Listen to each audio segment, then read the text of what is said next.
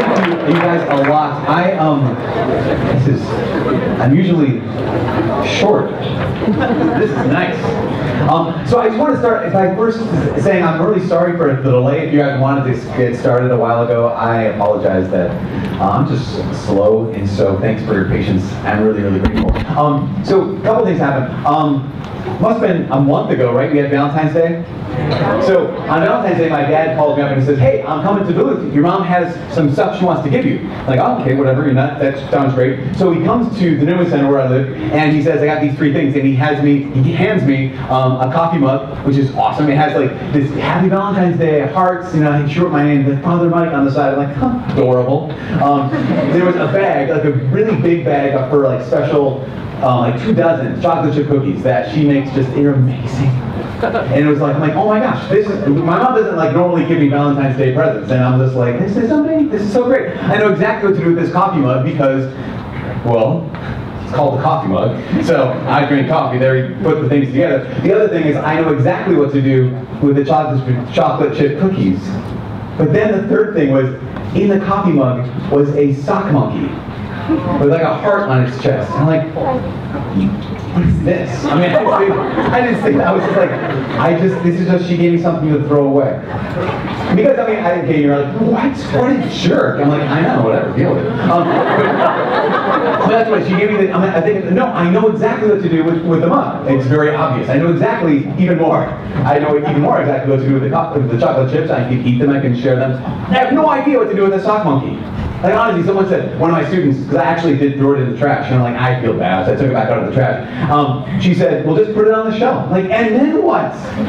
Honestly, and then what do you do? Like, maybe someone will give you more sock monkeys. I'm like, then I have a collection. I'm that weird priest with the sock monkeys. I'm into my home. Here are my sock monkeys. Very strange. Why do you have these? I don't know. People keep giving them to me. What do you do with them? I don't know. And that's the thing. Sometimes, one of the things we do pretty much a lot as like Christians, as prayers, probably, when you go to pray, when I go to pray, we're really good at asking for stuff, right? I mean, pretty much, when it comes to prayer, we go before the Lord, we know, okay, God, if you love us, then I can tell you what I want. But we're not very good at receiving stuff. Maybe you are, and I don't want to put anything on you, but sometimes we struggle with like receiving gifts well. We know how to ask for gifts, but sometimes we don't know how to receive gifts well. I mean, what would be a way that we could receive a gift well? That we probably do. Well, one would be with the coffee mug with the chocolate chip cookies, is I know exactly what to do. So one of the ways we can receive a gift well is to use it. Right? So like when you get a gift, if you want to honor the person who gave you the gift, use the gift.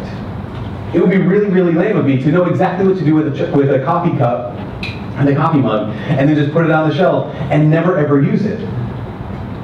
But if I want to honor my mom, I want to honor the giver of the gift, I know exactly what I need to do. I need to use this gift. But the question sometimes is this, like, I don't know if I have any gifts. I imagine sometimes I'll talk to people and they say, I don't know if I have any gifts.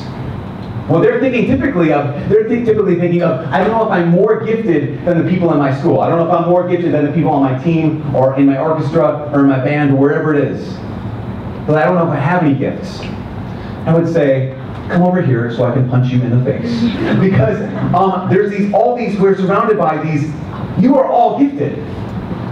I mean, every single one of you, you're welcome. You're welcome. You're all gifted. I mean, we have a bunch of even ordinary gifts. I mean, what's one ordinary gift? How about, I don't know, life? Like, none of us did anything to be alive. We didn't do anything to deserve being alive. We didn't do anything to merit that you should live, kind of. We just got to receive life as a gift. Imagine, this is the craziest thing to realize. I didn't have to exist. Like, you didn't have to exist.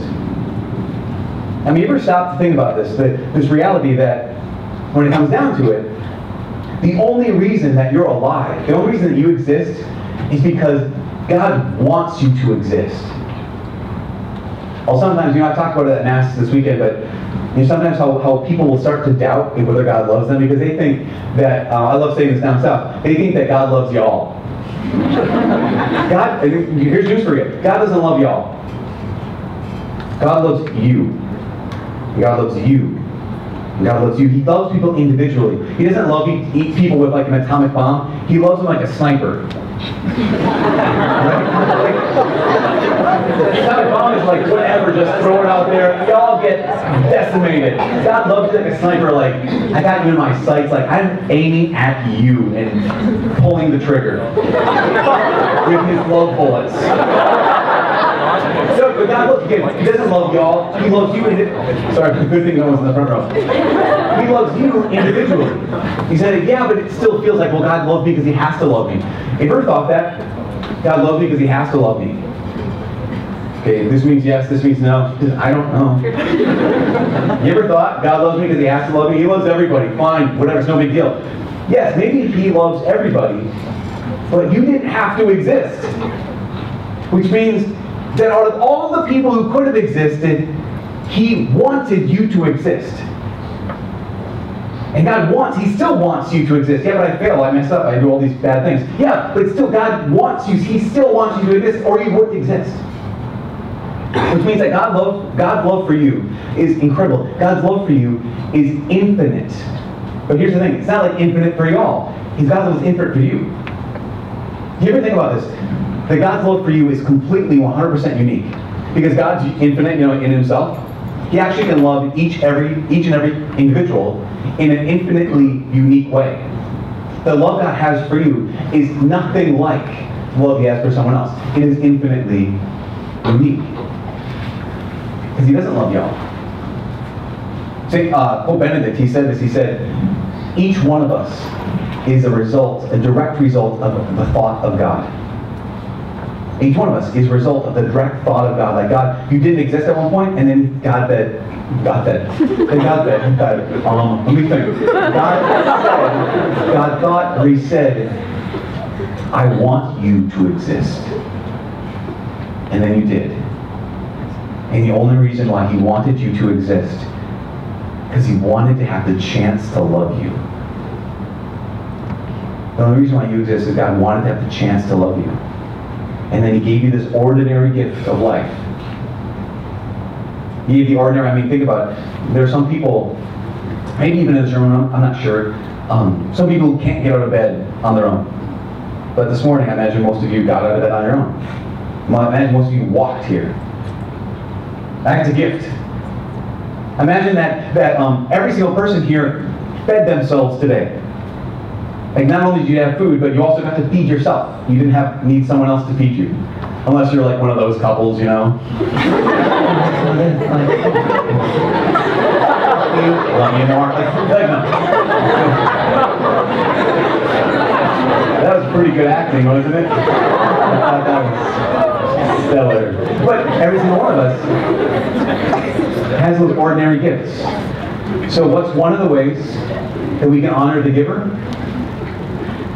To use the gift. Think about this. I just have an idea. Think about this. From the moment you were born until now, every single day, you have been the sole beneficiary of 24 hours. Every day. Every day you've gotten 24 hours that were all yours. Every single day, from the day you were born until now, for nothing. You got them for free. You didn't have to do it. A complete gift. Ordinary gift. Every single day, from the 2 dozen gifts. Every single day, from the 2 dozen hours. Every single day. From the day you were born until right now. So again, question, how do we honor the giver of the gift? Well, we use the gifts. So, I get these 2 dozen cookies. If I would eat them all myself, what would you call me? Fatty. Yes. Well, not to your face, Father. We'd say it behind your back. No, honestly, if I ate all 2 dozen myself, I would be, a pig, right? That's a description. I would be a hog. I would be a hungry hippo. No, they're mine. They're all mine. I look at my 2 dozen cookies and I think, no, these are all mine. These are all my cookies. But here's the thing. I get 2 dozen hours every day. Sometimes we look at them like they're all mine. Sometimes look at our 24 hours like, they're all mine. They're mine to do what I want with. And yes, school takes some, and my parents take some, and maybe you have a job and it takes some, but the rest are all mine. But how are they used? Are they spent all on yourself? Do I share any of them? Do I give any away? Do I give any back to the giver?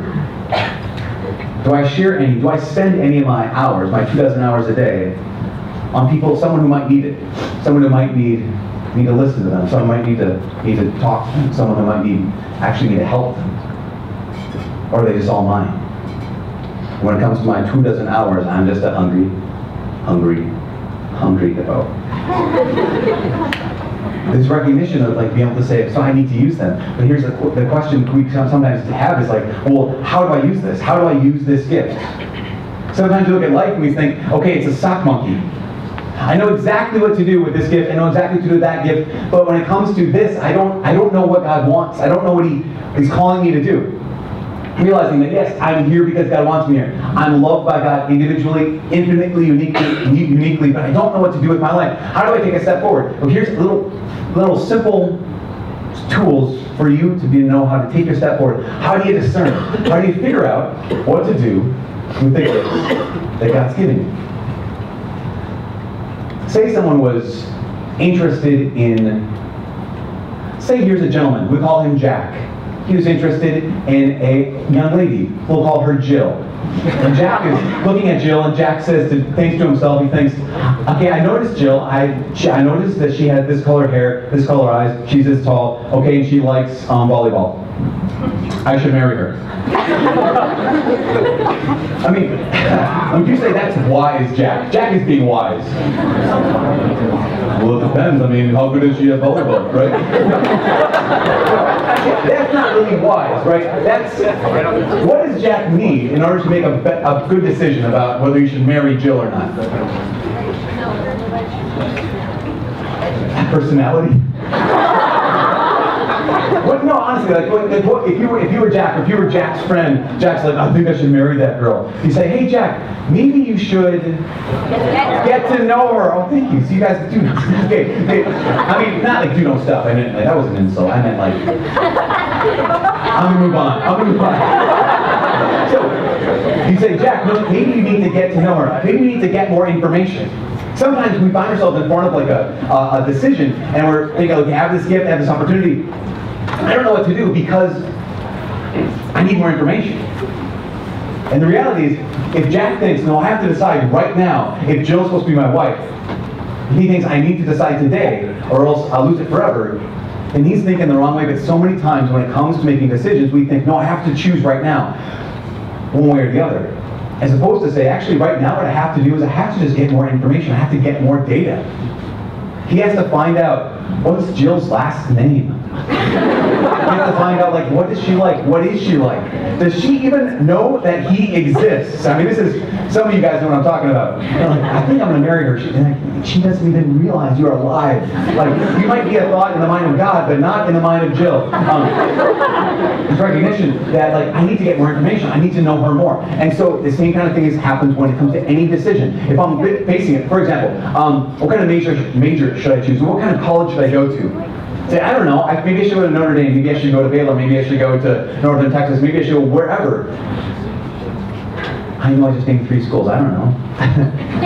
I don't know anything about these schools. Maybe should I go there? Maybe we have to do a campus visit. Anyone here made any campus visits this year? Yeah, so you get there, right, and you're like, do I like this school or do I not like the school? When you couldn't choose it wisely, unless you had more information. You needed more information. And so this recognition of when you're faced with a decision, when you're faced with discernment, God is not like this. Sometimes you think about this. When it comes to discernment, all we have to do is this. Okay, God, go ahead. Go. No, seriously, I'm praying. God, talk to me. What should I do? And we wait around. We think actually what God's going to do is He's just going to at some point be like, do that. or we think this. We think what if I choose? What if I make a decision and it's the wrong decision? What if I make a decision? I go to Franciscan and I was supposed to go to St. Thomas Aquinas College. My whole life is ruined.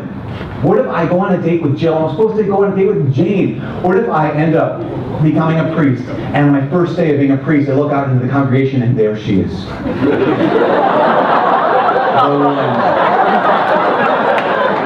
And God's meanwhile going like, oh man, you were so close.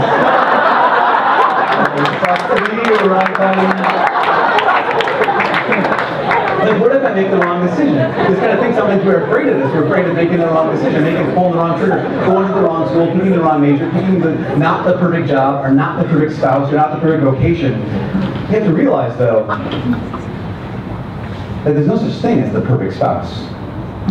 And while God may have a plan for your life, ultimately, you actually are free to make mistakes.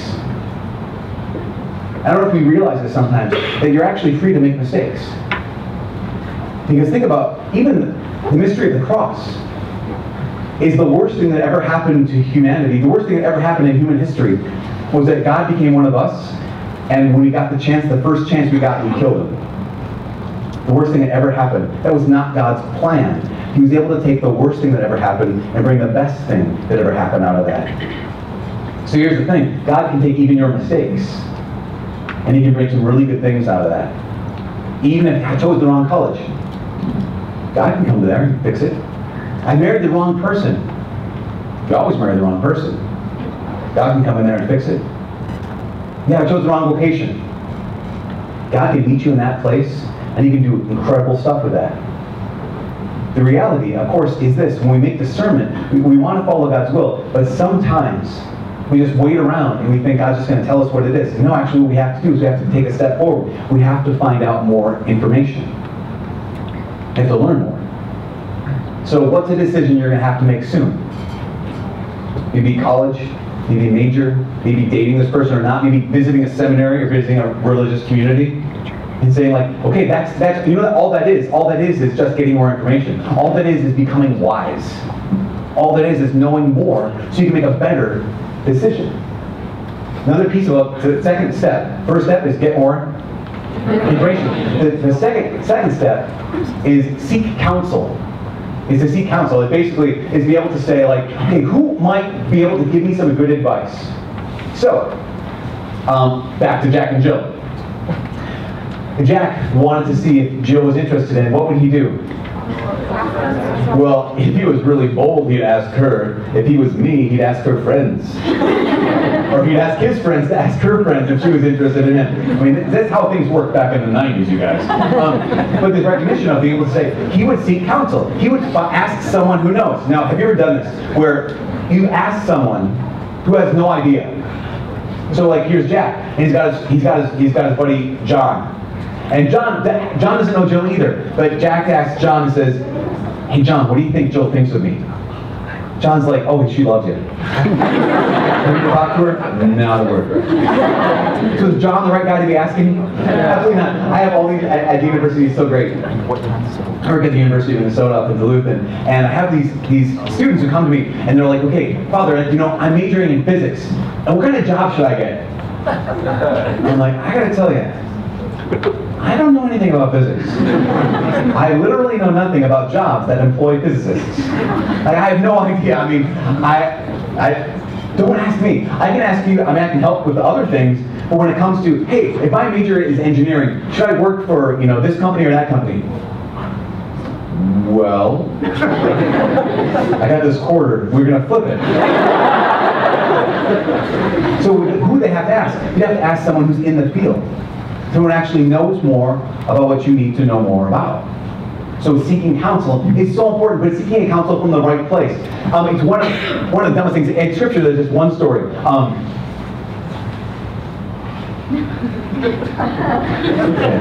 In Scripture, there's a story. There's this guy. His name's Jeroboam. And Jeroboam, you know, it's like, I don't know. Jeroboam is the son of Solomon. And Solomon is one point. So Solomon's the son of David. Remember, David's the king. Solomon's the son of David the king, and he becomes the king. And then Solomon, he wants to build all this stuff in Jerusalem. He builds up Jerusalem. It's just amazing. It's incredible. People come from all over the known world to see Solomon's city of Jerusalem. Like this. And then along comes his son Jeroboam. And Jeroboam is faced with a decision. Jeroboam's faced with a decision. The decision is, will you work people as hard as your dad? Or will you go easy on them and take care of your people? So Jeroboam, he asks two different groups of people. One is he asks the people that he was raised with, basically his high school buddies. Like, hey, what do you think I should do with the people? And they're like, Jeroboam, you gotta come down on them hard. If they were afraid of Solomon, your dad, they've got to be twice as afraid of you. You got to push them even harder. The old men of the city, the wise ones, he asked them, what should I do? And they said, just go easy on the people. Give the people a break, and the city, the country, the entire kingdom will stay united. Jeroboam didn't listen to the people who knew what was going on. He didn't listen to the people who had good counsel. He listened to the people who didn't know any more than he did.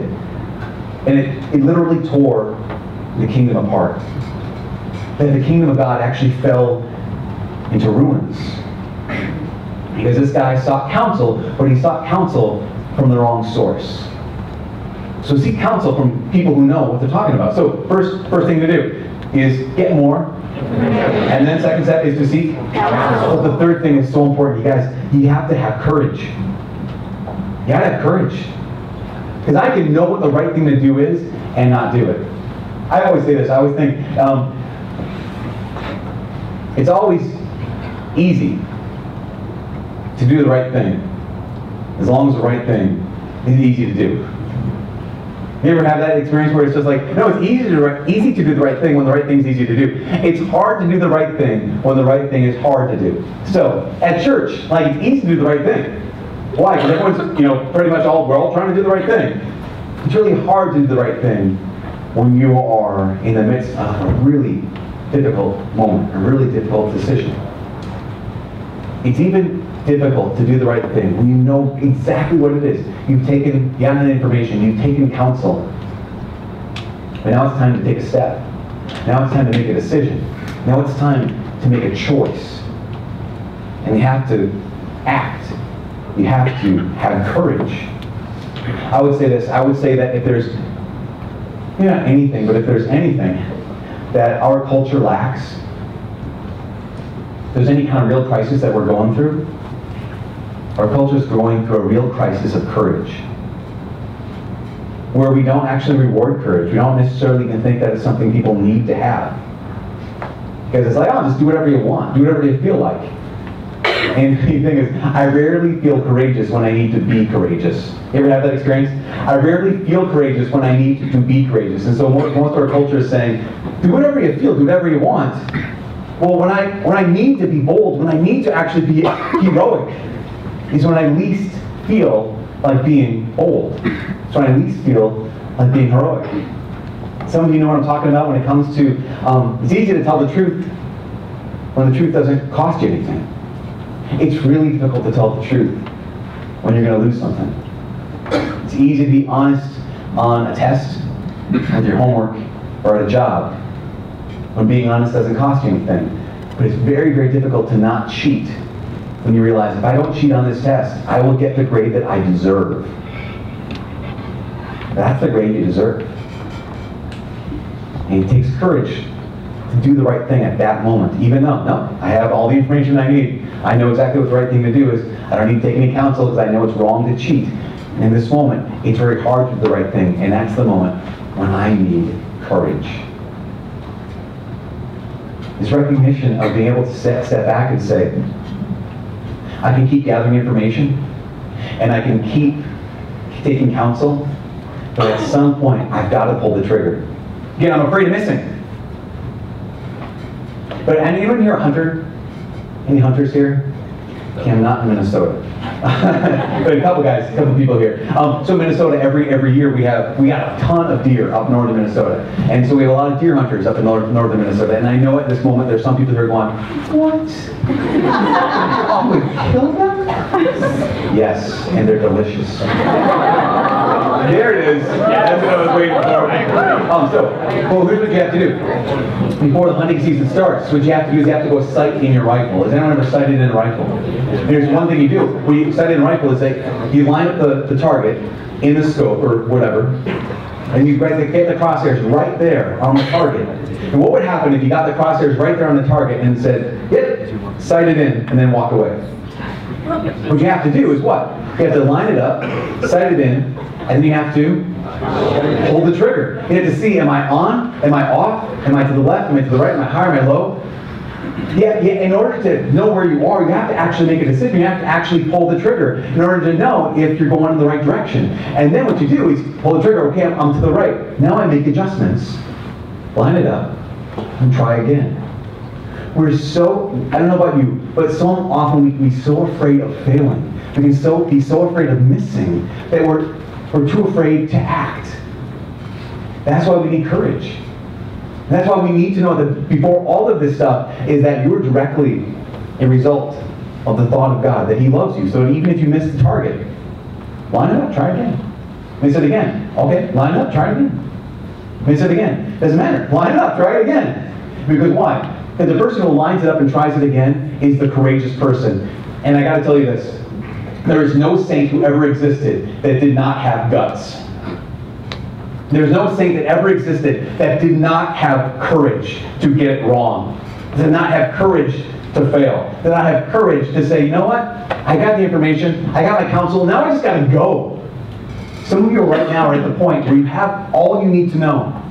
You have all the data that you need to make that next step. You've taken all the right counsel. You need to take the next step. All you need tonight, all you need is just courage.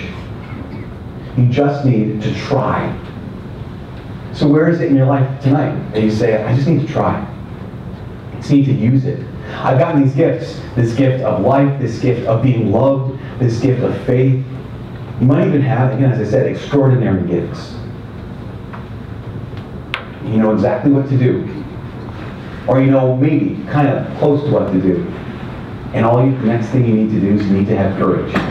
I imagine some people tonight, I talk to a lot of high schoolers and a lot of college students where they're in a relationship that they just know is not good for them. They know it. I mean, it's really clear to them. But they're so afraid of walking away from it because they're so afraid of what could happen if I don't have this person anymore, that they're going to stay miserable until it just dies and part of them dies. I say, be courageous. If that's you, don't be afraid. Take that step. Two things. Last two things. When it comes to discernment, like when it comes to your vocation, a lot of times that can freak us out like nothing else. Like if you want to be a saint, I'm talking about that on Wednesday. If you want to be a saint, you know the whole point of your life is to be a saint. And to get to the end of your life and not have become a saint is the only tragedy in the world. Like it's possible to fail at life, right? To get to the end of life and not be a saint, that's failure. Sorry, maybe you didn't know that? You didn't. You know that. You knew that. You knew that. Get to the end of your life. And I'm not talking about capital S-T period saints, like, you know, someone declared you a saint, like that's failure. No one called me a saint. I'm talking about like becoming the man or woman God wants you to be. That's the goal. That's the dream, right? That's what success is. Failure is not to become the man or woman God wants you to be. So sometimes we want to know what we need to know our vocation. Sometimes in the process of that, we don't pay attention to any of the other gifts. Here's what I mean. I'm generalizing about something very personal to me. When I was in high school, I had this encounter with the Lord. About 15 years old. It was a powerful thing where I was raised Catholic, and what happened was I never wanted to go to Mass. I never wanted to go to church. I would pretend to be sick so I could get out and go to Mass, which is the dumbest thing in the world in my family, because if you were too sick to go to Mass, then you were too sick to do anything the rest of the day. And so I would got out of 1 hour of Mass, but then I had to stay in my room the entire rest of the day and the rest of the night. And it was like, well, you're too sick to go to church. And I'm like, that's great. That's a great deal. I'm an idiot. Like, that's not a great deal. But anyways, I'm 15 years old, and I had this encounter, like, I have this realization that actually, no, I've sinned. And like, I can't just forgive myself. I need someone else to forgive me. I need the Savior. It was this moment of realization of like, oh my gosh, I need Jesus. And so I remember I was like, I need to go to confession. I'm 15 years old, so I got on my bike at 10 o'clock on a Tuesday morning and rode over to the priest's house, and knocked on the door, like, and the priest answered the door, because, priest, he was there clearly at 10 o'clock on a Tuesday morning, because priests only work a couple hours a weekend, and and he answers the door, I'm like, Father, hey, can I go to confession? He's like, sure, come on in. So I went to confession, sat down on the couch, went to confession, and I walked out of that house, and I remember thinking, like, this is incredible. I'm stepping off this front porch going, oh my gosh, all my sins are gone. Like I'm completely forgiven. This is amazing. And I remember thinking, like I stepped off this front porch, like my life is different from now on. Like it has to be different from now on. And my first thought was as I stepped off that porch, was God, if you ever want me to be a priest, I will hear anyone's confession anytime they want. My second thought was, well, she's really cute. But still, the first thought was like, oh my gosh, God, if you want me, I'll be a priest. So then that like set my life on this course of like, God, do you want me to be a priest? Do you want me to be a priest? Do you want me to be a priest? And I was just like, every time I went to prayer, every time I went to mass, every time I went to a retreat or anything, the question was this: what do you want me to do? Do you want me to be a priest? And that was the only thing I wanted. Every time I went to prayer, every time I went to mass, every retreat I went on. And so every mass, every retreat, every time of prayer, I felt like it was a failure. Because I wanted what I wanted. I wanted the answer to this question. Meanwhile, God's giving me all these gifts, all these gifts, all these gifts. And I'm like, I don't want those. I don't want those. I want that one. Like God, I just want you to tell me what you want me to do. And all this time He's giving me these gifts, and I'm completely ignoring them. And I'm completely wasting them. Because I want what I want. Sometimes there's these hidden gifts. God's trying to give you, but we say, no, but I want this one. God's trying to even just give you some peace, give you some rest. But we're like, no. God, I want to get into that school. God, I want her to notice me. I want him to notice me. Meanwhile, God's just saying, I want you to be able to come into my presence and just enjoy this time of prayer. Like tonight. After this, we're going to go into adoration. And there's this recognition that well, sometimes we go before the Lord and we just ask, God, I want this. God, I want this. God, I want this. As opposed to saying, God, what do you want to give me? Can you help me, just help me receive these gifts? Because He's going to give you the information you need. God loves you a lot. So He's going to give you the info, the data that you need. He's going to provide people where you can take counsel. And if you ask for it, when it's time to pull the trigger, He's going to give you the courage that you need to be that hero, to be that saint. He's going to give it when you need it. He's not going to be a moment too late. He's also not going to be a moment too early. We just need to do those three things. We need to get more information, take counsel, and be courageous. This is the last thing. What happens, though, when that gift is a sock monkey? It's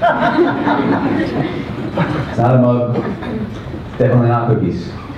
It's a sock monkey, and you say, what am I going to do with this? If one way you can honor the giver is to use the gift, one way you can honor the giver of your life is to use your life, honor the giver of your hours and the days, to use those days to make a decision with wisdom. Again, getting data, information, taking counsel, being courageous. What if you have no idea? I have no idea what to do with this. One thing to do, just say thank you. Imagine there's a lot of gifts you've received in the course of your life, maybe in the course of this last week, and no idea what to do with it. And no idea the discernment of God, what do you want me to do with this gift? Also, all we did was like this. Thanks. Garbage. You know how bad we are at saying thank you? I mean, maybe you get people who are really bad at saying thank you. Where you try to give them a compliment, and they always make an excuse, like, hey, that's a really nice shirt. Oh, I only got it for $4. Like, I really like your haircut. Yeah, they messed it up in the back. Okay, well, yeah, it's dumb. And you're dumb. Like, what do you want me to say? How about hey, I really like that. Thank you. You know, we try to make excuses and deflect. One of the best ways you can honor someone who gives you a gift is to just receive the gift with grace. To receive the gift graciously. To be able, when someone gives you a compliment, to look them back in the eye and say, thank you. I was talking to a guy and his girlfriend, he was saying his girlfriend he's like, I feel so bad because I'll come home from work and she would come to my apartment, she had made me supper. She got done with her school, got done with her work, and she just came over to my place, made me supper. So when I got home from this long day, there was supper and I felt so bad. I don't know what to do. say thank you. Because if she's going to go to all that trouble of giving you this gift, the least you could do is honor her by saying, you just gave me a gift. Thank you. Again, tonight we're going to go into adoration. And maybe there's a lot of gifts in your life that you don't have any idea what to do with. You have no idea. What am I supposed to do with this? Maybe tonight is a new kind of night. A new kind of night where you get to see the Lord in the Eucharist. And you look back at Him. And it's not about, God, give me more, give me more, give me more. It's just looking at God and saying, Jesus, thank you. I don't know what to do with this, but all I know is that you gave me this gift. Thank you. I don't know what you want me to do with my life with the next 24 hours. I don't know what you want. So thank you. To graciously receive a gift is to honor the giver of the gift. And if tonight you make that decision, to simply graciously receive the ordinary gifts of your life. Make the decision tonight to graciously receive the extraordinary gifts in your life. To make the decision tonight to receive a gift that you have no idea what to do with.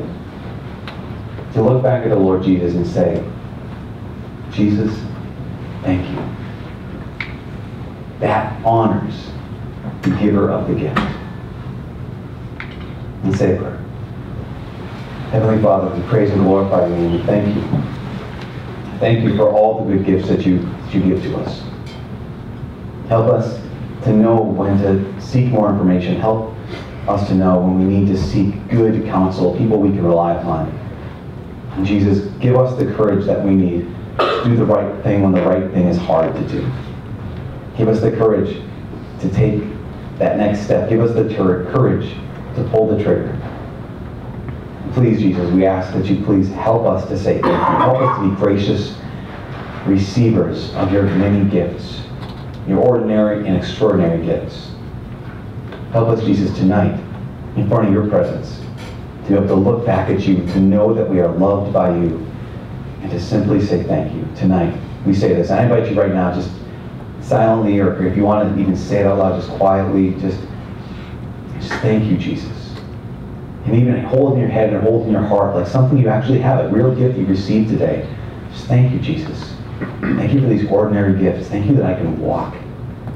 Thank you for Starbucks. Jesus, thank you for bringing me to Texas. Jesus, thank you for my parents.